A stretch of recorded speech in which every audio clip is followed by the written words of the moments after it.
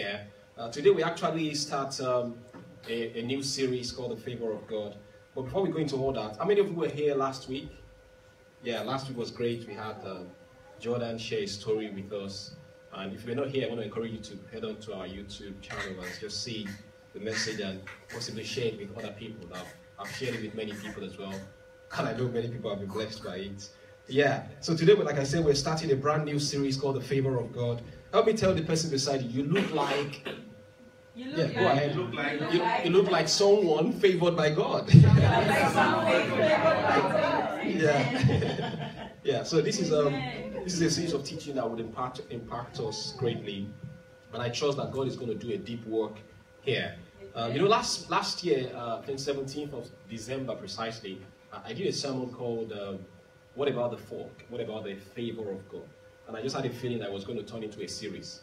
And so now God has brought the series for us. It's called The Favour of God. When you begin to relate with people, or when you begin to have friends, close friends, you begin to discover that we are not perfect. There's no perfect person. I mean, people progress, people grow, but there's no perfect person. Yeah, I'm not perfect as well, but I actually know what it means to be favoured by God.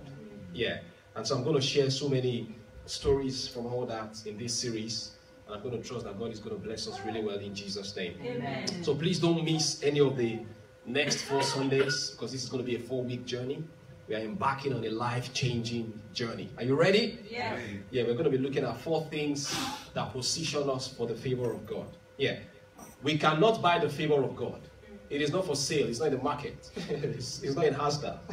Yeah. But we can position ourselves for it. Yeah, we can position ourselves for it. And when we position ourselves for it, God releases it. That's what we're going to do. As I go further, I want you to know that if you're a follower of Christ, favour is your heritage, is your right. And you look at 2 Peter 1:3, it says that God has given unto us everything that pertains to life and godliness. God has given us favour. He's given us everything that pertains to life and godliness. The book of Psalms says that God blesses the righteous with favour. Yeah, it is our right as a Christian, as a follower of Christ. And what begins to happen is that you begin to discover that effort can get you nowhere in life. It is the favour of God that will get you to somewhere. Yeah, favour is the way up. It's the way up. So, but before we proceed, let's quickly define that word favour. Let's quickly define it so that we can have a premise to journey on for the next 4 weeks. Yeah, favour, you may want to write it down. There's a notepad beside you and your pens all around you. Favour means tangible evidence. Yeah, that a person has the approval of God. That's the favour of God. Tangible proof that a person has the approval of God. Now, this is not just about material things. I'm not talking about just having a car and all those kind of things. It's about all-round evidence, yeah, that somebody has an approval of God. You can enjoy favour maritally. You can enjoy favour spiritually. You can enjoy favour in your career. You can enjoy favour in school. You can enjoy favour in terms of protection. You can enjoy favour in terms of assistance and in so many other areas. Yeah. And what happens is that the favour of God flows into the favour of men. So if I'm favoured by God, God will make men to favour me. Yeah. Are we together? Yes. So when God favours us, He pushes men to favour us. Yeah. And there are people in our life that we actually favour. Yeah. There are people that we favour because when somebody favours us, we want to favour them as well. Yeah. We want to be able to help them. We want to be able to serve them. We delight in them. We connect with them in a way that we don't connect with other people. So it's the same way with God. God shows favour to the people who connect to Him. He shows favour to the people who delight in Him. He shows favour to the people who honour Him. So let's get the definition clear. For this series, our definition of favour is tangible evidence that a person has the approval of God. Or let's say the demonstrated delight or an act of kindness from God beyond what is usual. It is unusual, beyond what is usual. Okay? Do we get that? Yeah. Yeah. So how many of you would like, based on this definition, how many of you would like a greater level of favour, of God's favour upon your life? Yeah. Yeah. Everybody wants that. So let's take our confession as we embark on that journey. It comes up on the screen. 1, 2, ready, go. Today, I'm humble enough to open my heart, my eyes, my ears, to let God's word reach me. I participate and listen with humility. I obey and practice what I hear with faith because God is my friend. I'm receptive and fully attentive to receive all that God has for me today. Amen. Amen. Yeah, we're going to look through the life of Joseph today. Many people here would know the story of Joseph in the Bible. Joseph was a guy favored by God. Everywhere he went, he was enjoying favor. He enjoyed the favor of God. However, there was a time in Joseph's life that he had a dream. And so, the dream was so exciting. Sometimes when you have a dream, you're so excited. The dream was so exciting that he went and started sharing the story, started sharing the dreams with his brothers. Yeah. And so when he told his brothers the dream, they hated him. They didn't like him for that. Because the dream was basically that he saw his brothers bowing down to him. Yeah, that was the dream. And so the brothers were not happy. They didn't want him to succeed. So what they did was they sold him off. First they put him in a pit, and then they sold him off to the Ishmaelites. Just say, you go die somewhere. We don't want you to succeed. Yeah, that's blood brothers. Can you imagine? Sometimes we think that our families are dysfunctional. You've got to read the Bible and see strange people. Hallelujah. Yeah. But what God did was that he worked everything together for the good of Joseph. Yeah. So Joseph enjoyed the favor of God all through the process. Yeah. Each negativity that Joseph faced was actually pushing him closer and closer to the realization of God's plan for his life. It was pushing him closer and closer to the dream that God had for him. His brothers wanted to abort the process, but they didn't know that they were fast-tracking the process. Amen? Amen? Yeah, so that's why you can't just go all over the place and be praying that God should kill all your enemies. Because sometimes God will want to use your enemies to position you to the next level. Praise God, everybody. Yeah, the last time I checked, the Bible says that God works all things together for the good of those who love God. Do you love God? Yes. So all things, the good things, the bad things, the not so nice things, they are working together for your good. So you've got to rest. You've got to rest. So Joseph became the prime minister eventually. Yeah. And he was put in charge of the World Food Program. Because there was famine all over the place, but he was the leader. He was the one in charge. And so people had to come from everywhere. And Joseph's brother had to come as well from where they were to Egypt to come and buy food from Joseph. Yeah. And so Joseph saw them. What do you think his natural reaction should be? It should be hatred. It should be bitterness. It should be punishment. It should be rejection. Yeah, you are the ones that sold me off. I should deal with you now. Now is the time for me to take vengeance. But let's see what Joseph did to them. So our text is Genesis 45, 1 to 8. If you have your Bible, open it to it. It can also come up. It also comes up on the screen. Genesis 45, 1 to 8. Yeah, I'm going to read. It says, Joseph could stand it no longer. Yeah, there were many people in the room, and he said to his attendants, out, all of you. So he was alone with his brothers when he told them who he was. So he unveiled himself. Then he broke down and wept. He wept so loudly that the Egyptians could hear him. And word of it quickly carried to Pharaoh's palace. I am Joseph, he said to his brothers. Is my father still alive? But his brothers were speechless. They were stunned to realize that Joseph was standing there in front of them. Please, come closer, he said to them. So they came closer. He said again, I am Joseph, your brother, whom you sold into slavery in Egypt. Verse 5. But don't be upset and don't be angry with yourselves for selling me to this place. It was God. Can you say it was God? It was God. Yeah, it was God who sent me here ahead of you to preserve your lives. You see how God works? Joseph had moved on in forgiveness, but his brothers were still stuck where he left them. He had moved on, he had moved on, he had moved on. Verse 6. This famine that has ravaged the land for 2 years will last 5 more years, and there will be neither plowing nor harvesting. God has sent me ahead of you to keep you and your families alive and to preserve many survivors. So it was God. He said it again. It was God who sent me here, not you. And he's the one who made me an advisor to Pharaoh, the manager of his entire palace and the governor of all Egypt. That is favor. That is favor. So our subject for today, our topic for today is radical forgiveness. Radical forgiveness. Radical forgiveness. That is one of the 4 things that positions us for the favor of God. Yeah, radical forgiveness. Okay, let me start this way. I probably shared this story with you, some of you before. But several years ago, long before I met my wife Debbie, I was in love with a lady. Some of you are like, really? I was in love with a lady. We actually made plans about the future. We met our parents. Everything seemed to be going on well. until I started seeing signs of inconsistency and strange characteristics from this lady. Yeah, my heart was so into it. I was really committed to it, friends.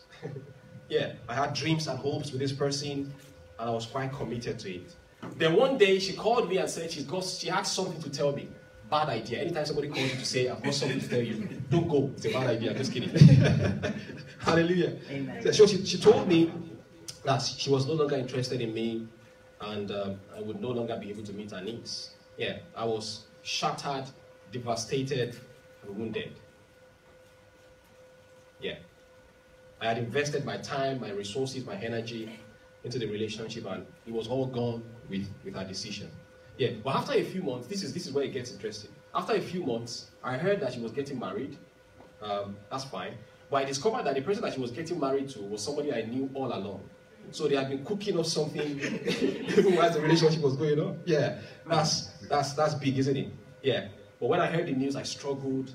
I was lonely. I was sad. And it was very hard because everything had happened so fast. Yeah. But what I did was I asked God for grace. I asked God for strength. I dealt with it. And finally, summoned the courage to let it go and forgive her. Amen. So I had to say it loud to myself several times. Of course, it had to come from the heart. But I said, I forgive you, I let it go. I forgive you, I let it go. I forgive you. Hallelujah, everybody. Amen. Yeah, I could have been bitter. I could have been weak. I could have been destroyed by that incident. But I forgave her, and then I moved on. Yeah, it was so much later on that God sent the beautiful Debbie into my life. Somebody shout hallelujah. Yeah, Debbie, my God ordained wife. Long and short of all this is that I'm glad that it happened because I met Debbie after that. Yeah.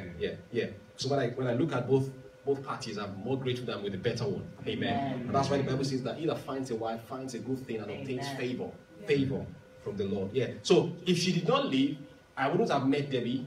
If she did not leave, so many great things have happened in my life since then would not have happened. If she did not leave, we probably wouldn't have the higher place right now at this point in this season. Yeah, maybe not. Yeah. So I could have held on to my past and missed my future. Yeah. So what happens is that we've got to learn to let things go in that regard so that we can enjoy the favor of God. Yeah. Little wonder, God knows how to work things. He says, I know how to work all things together for your good, even when those things go wrong. Yeah. So you can be so close to your past that you let it go and let it hinder your future. Yeah. Why should I hold on to my past when the future is calling? Why should I hold on to my past when the future is calling? I found that many people are so consumed by the past that they fail to embrace the future that God has for them. God is trying to unveil you into new path, into new territories, but you are so in love with your past that you don't want to let it go. You're going nowhere. You're going to stay stuck. Yeah, you're going to stay stuck. So it happened in the past. Now what? What's going to happen? What next? What's the next thing? Yeah, when we are so controlled and consumed by the past, it hinders us from receiving the favor of God upon our lives. Yeah, I actually believe that there's no one in this room right now or no one watching online that doesn't have a story. Yeah, I believe that inside this room there are stories of betrayals, there are stories of disappointments, there are stories of challenges from an individual, from a group of people. It could be as far as 20 years ago.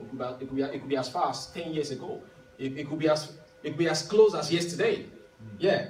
But people have been wounded financially. People have been wounded spiritually. People have been wounded emotionally, maritally. And somebody must have betrayed your trust one time or the other. Raise up your hand if you've ever been disappointed by somebody. If you've ever been wounded by somebody. If you're not raising up your hand, you've not lived long enough. Hallelujah. Amen. Yeah, we all have someone to forgive. Yeah, we all have someone to forgive. If you don't have someone to forgive today, I guarantee you, tomorrow on the train, you're going to have somebody to forgive. Yeah. So sometimes as followers of Christ, what happens is that we are quick to say, I forgive you. Because we just want to act religious, I forgive you.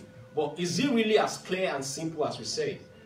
Because we've devised a way to say, oh, I've forgiven you, but it keeps coming back. It's easier said than done. Actually, in 2015, Debbie and I went to speak in some conferences in Nigeria and Ghana.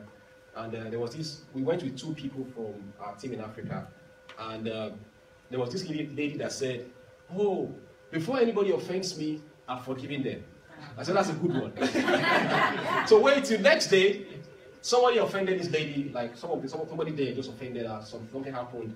And she went on and on and on and on complaining, lashing out at the person. And I was just looking at you. I thought you said yesterday that before somebody offends you, you're forgiving them. So what are you doing right now? It's easier said than done. Yeah, it's not as easy as straightforward. Yeah. There are people here who claim they're forgiving someone, but I ask you today, why are you still so touchy when you think about that person? Yeah. Why are you still so touchy when you think about that incident or that issue? I think it's important that we acknowledge that we need healing, and God begins to unleash His favor upon our lives. As we take this forward, let's quickly look at some common reactions when it comes to forgiveness. Some common reactions. I believe God wants to do a deep work in some of us here today and some people watching online. So let's lean into it. What are some common reactions? These are some of the common reactions I found when people offend us or when we're dealing with unforgiveness. I think the first thing is that we are quick to say that I want to bury the past, or we are quick to tell people, let's bury the past. The problem with that is that you cannot bury the past. Where are you going to bury it? In Central London? You can't bury the past. You can't bury the past. So I'm growing up to understand that God's presence to heal and to deliver me is more powerful when I get honest about my condition. Yeah, because God cannot bless who I pretend to be. And that's why in the Bible, Hebrews 4:16, God says, let us come boldly. That means let us come honestly. Let us come boldly to the throne of our gracious God. There we will receive His mercy. That's where we're going to find His favor. And we will find grace to help us when we need it most. It's when we come honestly that we find favor in time of need. The problem with pretense is that the pictures keep coming back. Yeah, because pretense never gets you anywhere. The reality keeps coming back in moments when you are alone, in the night, or moments where you see somebody who is thriving in a situation where you have struggled. The pictures keep coming back. It keeps coming back. When you're in bed at night, it keeps coming back. Something just triggers it every now and then. Yeah, because it's not been dealt with. So it is not possible to bury your past, but it is possible to deal with it. Yeah, we can't bury it, but we can deal with it. So God wants me to tell somebody here today, you're here, you're watching online, God wants me to tell you that you should stop trying to hide your past. Stop trying to hide your guilt. Stop trying to cover it. Stop trying to minimize it. Yeah. Unveil it to God and let Him do a deep work in it. Hallelujah. Amen. Yeah, if it is so simple, you should have forgotten about it by now. Yeah, it can't be buried, but it can be dealt with. The second common reaction I found is that we blame others. We blame others. Yeah, we say if it is not because of that person, I won't be in this situation today. We blame others. It is true, if it is not because of that person, you may not be here today. But what happens after that? You stay the same because you're blaming. You're always blaming. What I found is that if you don't accept responsibility, you become a liability. You just stay the same. You stay stuck. I was reading on Thursday night, I was reading the book of Genesis, and I remember that, at the outset of all our journey in the garden, Adam and Eve, God told them, don't eat the forbidden fruit. And so Eve said, it was the snake that deceived me. It was Satan that deceived me. When God asked Adam, Adam said, it was the woman that you gave me. Basically, they were doing blame game. It was the woman. It was the woman that you gave me, that God gave me. So he was blaming Eve and he was blaming God. Because it was like, oh God, I was alone in the garden, but you said it was not good for man to be alone, and then you brought a woman into my life. It's your fault, God. It's your fault. So it was a blame game. But it gets you nowhere. It gets you nowhere. Blame doesn't change anything. So the first reaction is that we want to bury our past. The second reaction is that we do the blame game. And the third one is we beat ourselves up. Yeah, we bite our fingers. We wallow in regrets. Yeah, I shouldn't have done this. Even because I did this. Even because I said yes. I shouldn't have. And the problem with that is that it hinders you and stops you in the next season that God wants you to go into. It stops all that God wants to give you. So those are common reactions. Now, what is the right reaction? The right reaction is our subject for today, radical forgiveness. Can we all say radical forgiveness? Radical forgiveness. Forgiveness is the new F word. Yeah, radical forgiveness. And that is what Joseph did to his brothers. And we're going to look at it today. That is what Joseph did to his brothers. You see, treating your wounds with forgiveness unleashes the favor of God upon your life. Yeah. There are so many Greek words and so many Hebrew words that are used to convey and describe forgiveness. But essentially, what it means is to release or set free. That's what it means, to release or set free. So, in general, we can say that forgiveness is a conscious decision on the part of the offended party to release the offender from the penalty and guilt of the offense committed. So essentially you are releasing two parties. You are releasing the other party and you are releasing yourself. You are releasing yourself from anger and bitterness, and you are releasing the other person from punishment and guilt. Yeah. And so one major thing that helps us to unleash forgiveness is perspective. Can we say perspective? Perspective. Can we say it again? Perspective? Perspective. Yeah, that is one major thing that helps us to unleash forgiveness. Yeah, perspective is one of our greatest assets as followers of Christ. It's our greatest asset. Everything about the Bible is perspective. The cross, perspective. There's nothing good about nailing somebody on the cross. But when you begin to think about what it means and what it's done for us as followers of Christ, then you say, okay, this is a good thing. It led to something good. Yeah. When the word says there's a casting down, we say there's a lifting up. That is perspective. When the word says they are weak, we say we are strong. That is perspective. When we are poor, we say we are rich. That is what? That's perspective. Yeah. Genesis 45, 5 to 8. Let's see Joseph's perspective about what all the things he went through. Genesis 45, 5 to 8. But don't be upset. He was talking to his brothers. He says, don't be upset and don't be angry with yourselves for selling me to this place. It was God who sent me ahead of you to preserve your lives. That's perspective. It was God. It was not you. You were just fast-tracking things and making things work together for my good. It was God who sent me ahead of you. That's a better response. Yeah. Maybe that's the better way to see all the things that you've gone through or all the things that you're going through. That God knows how to work it out. He knows how to work it out. Yeah, He knows how to work it out. It changes the way you think, isn't it? Praise God, everybody. Yeah. To see the potential for God's power and grace in those things that you've been through. Yeah, in the middle of the sickness, the pain, the disappointments. Yeah. And verse 6 it says, this famine that has ravaged the land for 2 years will last 5 more years, and they will neither be plowing nor harvesting. God has sent me ahead of you. That's perspective again. He sent me ahead of you to keep you and your families alive and to preserve many survivors. Verse 8. Can we say it together? 1, 2, ready, go. It was God who sent me here, not you. That's perspective. Hallelujah. Amen. Yeah, He's the one who made me an advisor to Pharaoh, the manager of the entire palace, and the governor of all Egypt. Everything Joseph said was because of his perspective. Yeah. It didn't change the fact that the brothers sold him off. It didn't change the fact that they conspired against him. Yeah. It didn't change that. It didn't change the fact that he was cheated. It doesn't change. Perspective doesn't change the fact that you were cheated, you were abused, you were abandoned, you were neglected, you were deceived. No, it doesn't change the fact. Yeah. But it clears your future.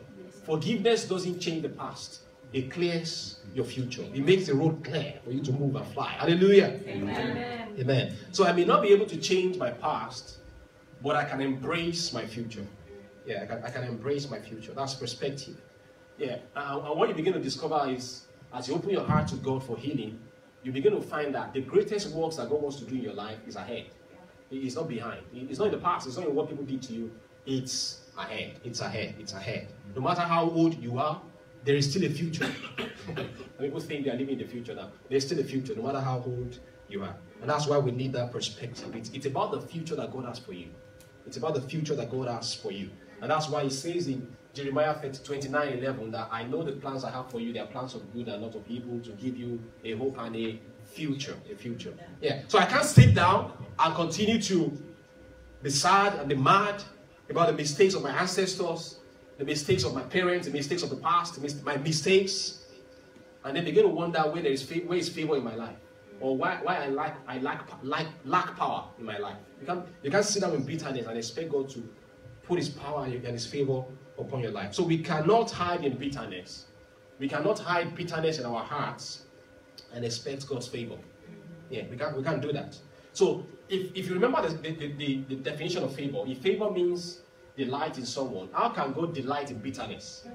Yeah, how can God delight in bitterness? Philippians 3:13 says, forgetting those things which are behind, it was Paul that was talking, I forget the things that are behind, and I look forward to what is ahead, to what is in the future. There's a woman by the name Immaculée Ilibagiza. She's a Rwandan. And she shares the story of how she survived the Rwandan genocide. Yeah. When I was doing my master's in international relations, I read about the Rwandan genocide. The genocide was basically a plan by the Hutus to wipe out an entire race. So the Hutus wanted to kill the Tutsis. They said. Yeah, they just wanted to kill all of them. So what happened was that they ended up killing over 1 million people. And it was so easy because the Tutsis had a mark. So it was easy to spot them. So it was a mass killing everywhere, killing people all over the place. It's something else. And so this lady shared the story of how she was preserved. She went into hid in the bathroom with some ladies, and she got protected and she was preserved. She was preserved. So after the war, she came to the realization that it was God who protected her for a reason. And she was preserved and left to tell for a reason. That's what just came on her, that she was preserved for a reason. Among all the families were killed, the siblings all gone, the friends all gone, everybody, all the people she knew, all gone. But she was preserved for a reason. And so what she did after the whole thing was that she went into the prison because I think she got the news and she knew the person that killed all these family members. And so she went to the prison, said she had to face her affair. She went into the prison and then she told the person that killed her family members and her friends, I forgive you. I release you. Yeah, that's big. Yeah, to go out there and say, I forgive you, I release you. Yeah. And since then, she's experienced waves and waves of glory, of testimonies, of favor. She now goes all over the place helping people resolve conflict and living a life of purpose. She could have been destroyed by her bitterness. She could have been wiped out. She could have killed herself. She could have been destroyed. Yeah. So if I'm not able to change my past, what am I going to do with my present in the path that takes me to the future? Yeah. We've got to change the narrative and we've got to change our perspectives. Praise God, everybody. Amen. So Joseph's life tells us that some of the greatest blessings in our lives are unveiled through rejection. Yeah. Some of the greatest blessings that you ever see, they are unveiled through rejection. Let's see Joseph's perspective again. Genesis 50, 19 to 21. But Joseph replied, don't be afraid of me. Am I God that I should punish you? I'm not God. You intended to harm me, but God. I love that phrase, but God. I was going to name this sermon, but God. to amplify the fact that God is a Father. God the Father, God the Son, God the Holy Spirit. But God who has a special plan for your life. But God. He intended it all for good. And He brought me to this position so I could save the lives of many people. So don't be afraid. Don't be afraid. I will continue to take care of you and your children. That's forgiveness. To continue to take care of the people who intended to harm you. Yeah. So He reassured them by speaking kindly to them. That is maturity. Yeah, that's maturity. So forgiveness is powerful. Yeah. It sets you free. Sets you free. Yeah. We forgive the other party and then we forgive ourselves. And that's the hardest, actually. Yeah, that's the hardest. Forgiveness is releasing a prisoner, and that prisoner is you. Yeah, that prisoner is you. The person who is offended needs to let go. He needs to let go. You need to let go of the person that offended you. Yeah, because you are the one that think about it all the time. You're always thinking about it. And so forgiveness is more for you than it is for them. Yeah. And how it happens is through perspective. Can everybody say perspective? Perspective. Perspective tells you that you look better than the time you were offended, or than the time it started from. The time they did that evil to you, you look better now. That's perspective. Perspective. And perspective cures bitterness, because bitterness is an enemy of purpose. Bitterness is an enemy of progress. Bitterness is an enemy of potential. Yeah. I know so many leaders who lead in bitterness. It's a terrible thing. Bitterness. Bitterness. Bitterness leads you to more negativity. It makes you stuck. You're not able to move forward. You're stuck. But Paul offers another perspective, actually, in Ephesians. Ephesians 4:31 to 32. And this is what he says. He says, let all bitterness and wrath and anger and clamor and slander be put away from you, along with all malice. Yeah. And be kind to one another, tender-hearted, forgiving each other, just as God in Christ has also forgiven you. I think one beautiful way to see forgiveness is that you're not a perfect person, you're a sinner. Like I said earlier on when we were praying. And so if God in His mercy has forgiven your sins, why can't you let go? Yeah, why can't you forgive? Vengeance is God's. Yeah, let go, move on, and let God. And so Romans 12:9 says, Beloved, never avenge yourselves, or leave it to the wrath of God. For it is written, vengeance is mine, I will repay, says the Lord. Myself and David watched the movie, I can't remember the title, and there was an old man who was all over the place trying to kill somebody who killed his wife or something like that. And he was going from one city to, like a 90-year-old man, from one city to another looking for a particular name, from one place to another, and he ended up killing himself. Vengeance is a terrible thing. Yeah. So whoever you are, no matter your age, God wants me to tell you today that your future is calling. Your future is calling. If you've been hurt, there is hope that there is greater things ahead of you beyond what man did to you. Because God has a better plan. So you've got to let it go. And this is what you should know today. You see, the story of Joseph is the story of Jesus. Yeah. And how do I mean? Because all the scriptures, sometimes we all go into the Bible looking for principles, looking for things that will confuse us. But all the scriptures point to Jesus. Yeah, Joseph is a shadow of Jesus. And what do I mean by that? Jesus was the first person who said on the cross, Father, forgive them, for they know not what they do. That was the first statement he made on the cross. Yeah, Jesus was the one who was rejected. He was the one who was despised. He was the one who made that first statement. Father, forgive them, for they know not what they do. So, if Jesus needed the cross to get to the top, to get to heaven, to save your souls, whatever you've gone through, you needed it to be who God wants you to be. Hallelujah. Amen. Amen. Amen. So, if Jesus needed the cross, actually, Jesus needed the cross to get to the grave, and he needed the grave to resurrect. Yeah. And so what God did was that the stone that the builder rejected became the chief cornerstone. And that is somebody's story right now. Amen. Yeah. That if Jesus lives on my inside, he knows how to work bad situations into best situations. Yeah. So that's what forgiveness does. It unleashes favor into your life. Yeah. That's what it does. And God is not finished with you yet, irrespective of what has happened. God is not finished with you yet. And he wants to use all that you've been through for your good and set you up for a life of favor. Yeah. And so the key to living a life of favor as we journey from this first point, this first message, is to live offense free. Because somebody is willing to give me an offense doesn't mean I should be willing to take it. Right. There was a day I was on the train, I was waiting for the train, and I was standing in front of a door, and people were standing on the other side, and the train stopped, and a man just walked as if he was, I don't know what was happening to him. He just walked and pushed me aside early in the morning and then just went into the train.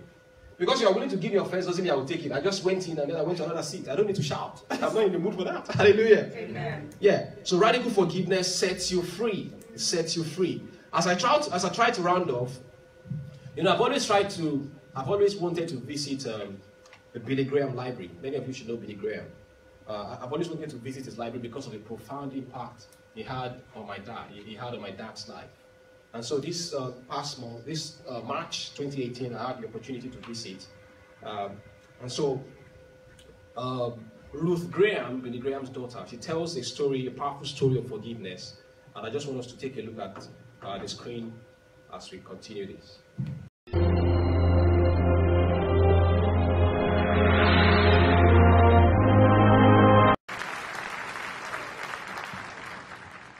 I have followed her all my life.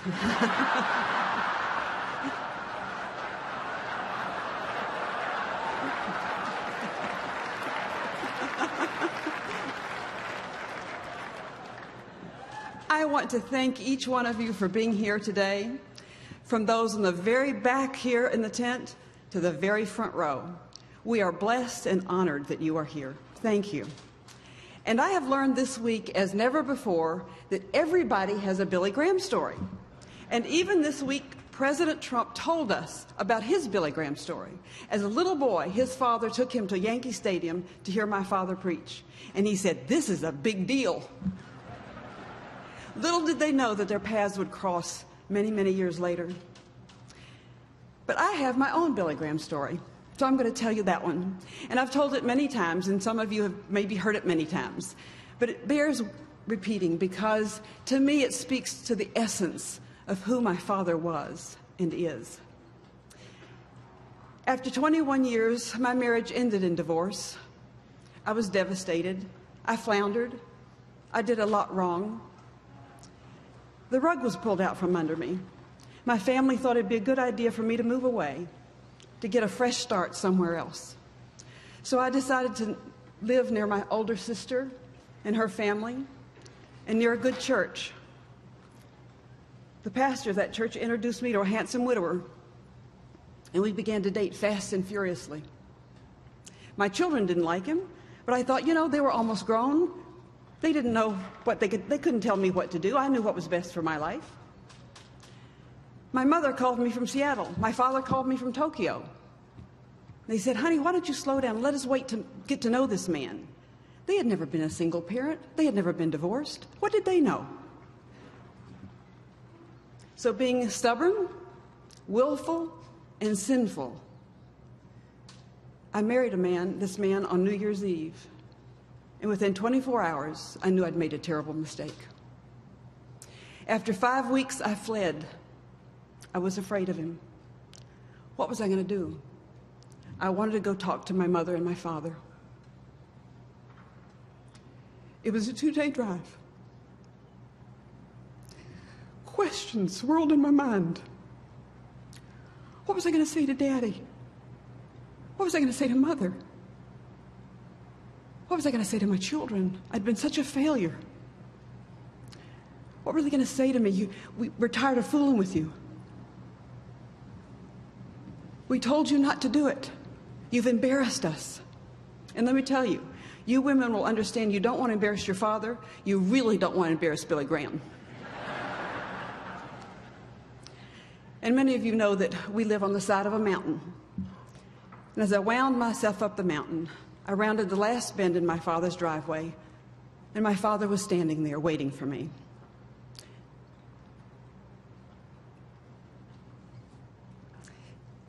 As I got out of the car, he wrapped his arms around me and he said, welcome home. There was no shame, there was no blame, there was no condemnation, just unconditional love. And my father was not God, but he showed me what God was like that day. When we come to God with our sin, our brokenness, our failure, our pain, and our hurt, God says, welcome home. And that invitation is open for you. Thank you, and God bless you. Who is it that you need to forgive today? Could be your daughter, like Billy Graham did. Could be yourself. Could be your friend. Could be your mother. Could be your grandma. I think that's what somebody actually here. Your grandma. You need to forgive your grandma. Could be your brother. It could be your sister. It could be a man who cheated you in Nigeria, in the United States, somebody somewhere. It could be an ex-spouse that you need to forgive right now. Yeah, I think it's time to be totally free. I think it's time to be totally free. Yes, you were cheated. Yes, you were abused. You were disappointed. And actually, you've offended some people too. Yeah, so. You still have the memory, still lingers on, it comes, and it's like it's messed up so many things in your life. It's talked to you long enough. Yeah. But God wants you to receive it by faith today. He wants you to receive healing by faith today. Because this is a beautiful thing. You see, we all come to God for forgiveness because we all need forgiveness. We all need forgiveness. And so He opens His arms wide and takes you in, and He wants you to set somebody free today. And it's all about perspective. It's all about perspective. Perspective is all about just changing the narrative. Yeah. I actually counseled someone who went through some strong, challenging betrayal and led her to make. It's like she made a mistake that led her to the betrayal with somebody, and then she went on with so many mistakes after that. So if that first step was not taken, she would have made all those successive mistakes. And so I was counseling, and after the whole thing, I walked out to the bus stop, and guess what she said? She said, looking back now, I see that all things were working together for my good. Yeah, that's what she said. That's perspective. Looking back now, I see that all things we're working together for my good. So look at you now. Look at you at the higher place now. Look at you now. Yeah, look how far God has brought you. Look how far God has helped you. Yeah, I think some of us just need to admit that we need healing today. Yeah, it happened. You may not be able to do life with the people involved like you did before, but God wants you to let go and forgive them. God wants you to admit that it happened. Yeah.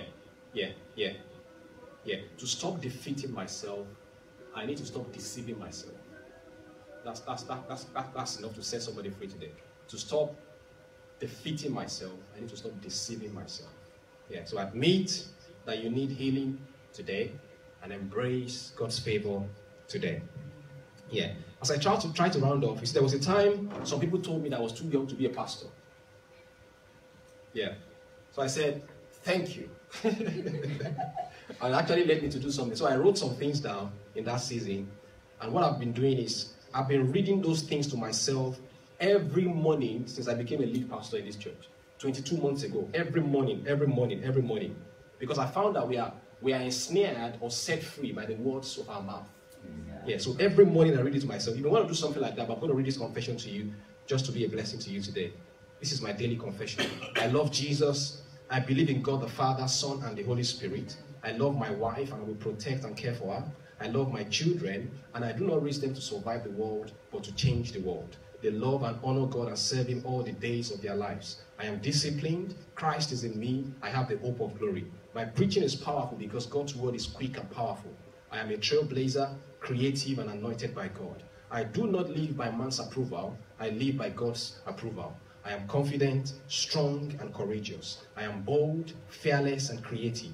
I am not a slave to fear. I'm not too young to lead because Jesus is my boss. I thank God for who I am becoming daily, and I cooperate with Him with my actions and reactions. I grow in grace daily, and I press on towards the ultimate prize. I cherish people and celebrate them. I live to bless, and I bless to live. I am not a victim of circumstances. I am a victor. I am called by God to change the world, so I am deliberate in all that I do. I am not complacent. I am bold because I'm called by God. Amen. Amen. Let's be on our feet. You know, one time Peter asked Jesus, how many times should I forgive? How many of you remember that? Yes. How many times should I forgive? Back then, religious leaders believed that if you forgive somebody 3 times, you are a star. You are a superstar. So Peter said, how many times should I forgive? Oh, Jesus, 7 times? Should I forgive 7 times? Because he remembered the standard 3 times. He said 7 times. He thought God was going to give him an applause and say, well done, that is a good one. It's better than 3. But you know what Jesus told him? He said 70 times 7. That means boundlessness. It means it is not possible to do with your own efforts. Yes. That's what it means. It means that you need grace to do it, because the natural reaction is to want to punch them in the face. That is a natural reaction. It's to want to bite the finger and deal with you. I will deal with you. Amen. Amen. So we are talking about forgiveness from the heart. We're not talking about forgiveness from the mouth. That's what we are talking about. And you watch what God will do in your life when you begin to live this way. Yeah. Watch the favor that He unleashes on your life. Watch it. Yeah. Has this helped anybody today? Yeah. Yeah. So as we prepare to pray, I want everybody actually to open your heart and begin to speak to God in your own word, in your own way. Yeah. Enough of the bitterness. It's stopped you long enough. It's created a cycle. It's created a way of thinking. Yeah, it's hindered you long enough. As we begin to speak out, I want you to speak out to God in your words, in your own way. Yeah, as you begin to identify pictures of people. Some of you have identified those people already in your head. As you don't be distracted, just everybody pray. Yeah, praying. Yeah, I can't let bitterness stop me or hold me anymore. There is no shame in my experiences. There's no shame in my story. I'm not defined by my past. Yeah, I'm not defined by the way I look. I'm defined by my identity in Christ. So there's no shame in my game. It's all good in the hood. Come on. Everybody speaking to God. I want you to speak to God. Yeah. Just say, God, help me to let it go. Yeah. I let it go. Mention those names to God and say, God, I release this person. I forgive myself. I forgive myself of the patterns that led to my current addiction. I forgive myself of those things that have hindered me. I forgive myself of those cycles that have stopped me from enjoying a sound relationship with God. and living a life of favor and enjoying a life of favor. So I want you to speak out to God. Yeah. Let's all speak out to God. Both here and online. Everybody praying. Speaking out to God in your own words. Yeah. Release them. Release yourself. Forgiveness helps you emotionally. It helps you spiritually. It helps you physically. It unleashes the favor of God upon your life. Yeah.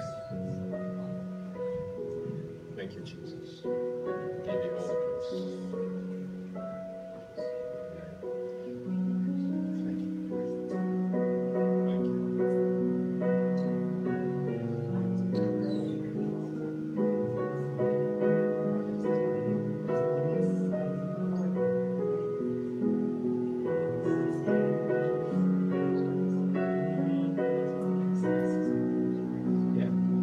Some of us need to actually take it further and go and ask for forgiveness. Yeah, that's for somebody here. You need to go and ask for forgiveness from somebody. You need to say, I'm sorry, I was wrong, I'm sorry. Yeah, some of us need to do that. I forgive you.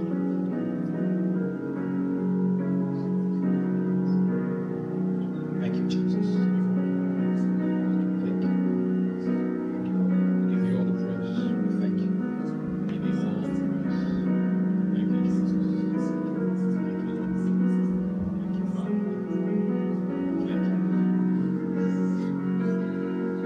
In Jesus' name we pray. Amen. Amen. In Jesus' name we pray. Amen. Eyes closed. How many of you are honest that you identified somebody that you need to forgive or that you need to go and ask for forgiveness for? Lift up your hand.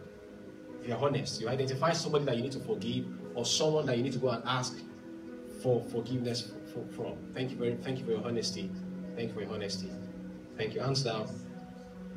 Radical forgiveness equals the favor of God. Yeah, that's what leads to the favor of God. So I'm going to pray for you right now, and I want you to be bold. Whatever action that God has put in your heart, follow it up and do it. Yeah, follow it up and do it. Yeah, I'm going to pray for us right now. God, we thank you for today. Thank you for the deep work you've done in people here today. Thank you for those hands that went up. Lord, I just ask for healing today. Healing deep down in the hearts than what man can do. Deep down that only you can do. All those strong words that works that only you can do. I ask for healing today in the hearts of your people in the name of Jesus. I ask for the boldness and the courage to actually take that bold step to release that person, that bold step to ask for forgiveness in the name of Jesus. I pray for a wave of your peace upon their lives in this season. And I pray for an outpouring of your favor upon their lives in the name of Jesus. Thank you, Heavenly Father. In Jesus' name we pray. Amen. Amen. Before we sit down, before we take our seats, eyes closed. If you're here, you want to give your life to Jesus. You see, giving your life to Jesus is like a journey. When you start, you are not perfect. When you start, you are a sinner. Like, yeah. But you give your life to Jesus, and what happens at that point is that you have a willingness to change. You have a willingness to experience new life.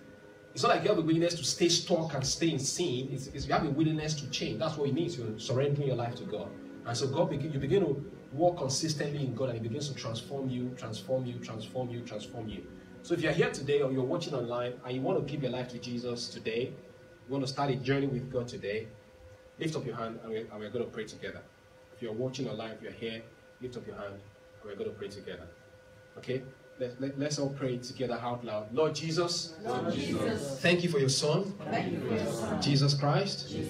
I accept him into my life today. Come into my heart. Transform me. I don't want to stay stuck in the past. Stay stuck in negative ideologies. I embrace your life. In the name of Jesus. In Jesus' name we pray. Amen. If you pray that prayer, walk up to me after church and speak to me. Let's put our hands together for Jesus. And take our seat. Take your seat. Have you been blessed today? Yes. Hallelujah. That's week 1. Okay, you rolling? Okay, we're gonna scare Jason with this spider. Come on, we're gonna get him back. Watch it! Guys, this is a film set. You got it. Oh my gosh! Tons of things happen in our lives every day. And in a 24-hour period, we ask ourselves so many different questions. Like, what should I eat? What should I wear? Or who should I hang out with? Sometimes we ask bigger questions like, what do I want to be when I grow up? Who will I marry? Or where will I live? But every once in a while, we ask ourselves those even bigger questions. Questions like, why am I here? What's my purpose? And is there more to life than this? The reality is, there aren't a lot of places we can go to explore life's biggest questions. So on Alpha, we want to create a space where we can talk about those kind of questions in a way that's open and honest.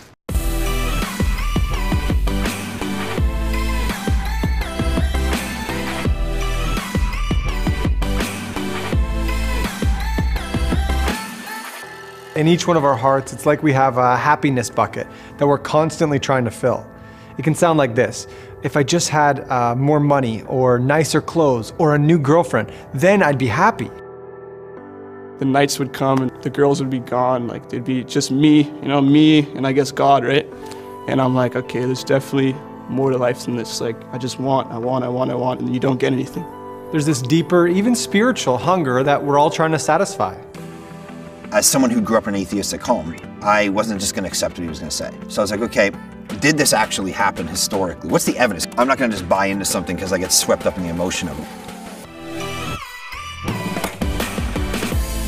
You have approximately 570,000 hours left to live, and we want to invite you to spend less than 24 of them with us on Alpha.